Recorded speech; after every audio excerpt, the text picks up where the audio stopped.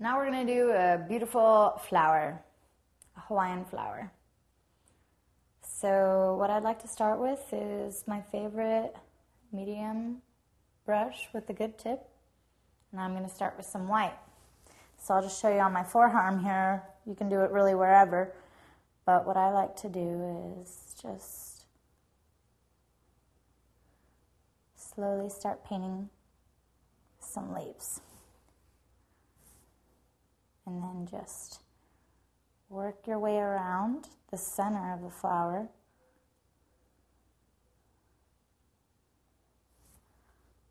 Bit by bit, you're going to get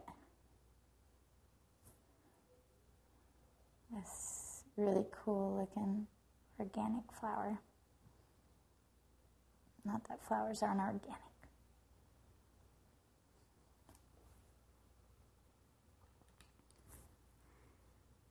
Now feel free to mix it up however you want. I like to draw all sorts of different flowers, and this one is just one of my favorites to draw. Kind of because it looks like a starfish, and kind of just because I love it. And just touch all the tips, make sure they come together. And that is your base of the flower.